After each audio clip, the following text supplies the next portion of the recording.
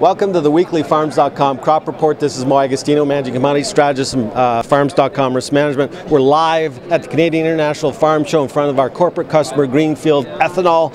And well, we got another bullish crop production report from USDA, 2 in a row.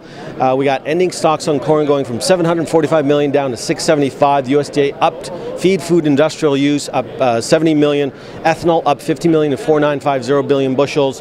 That takes corn above 7. We officially raised our price targets on corn yesterday to 750 a bushel off the July 2011 futures contract. And beans and wheat are going to have to go along for the ride. Corn is definitely buying some acres here in the United States.